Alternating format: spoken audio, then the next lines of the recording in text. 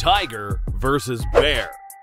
During a hot day, a tiger was taking a sip by a nearby lake. And during hot days, bodies of water are frequently visited.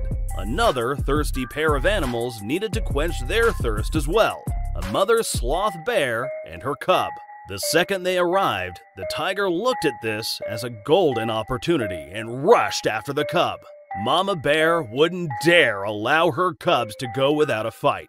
She got in the way of the tiger and the whole situation turned into an all-out bout.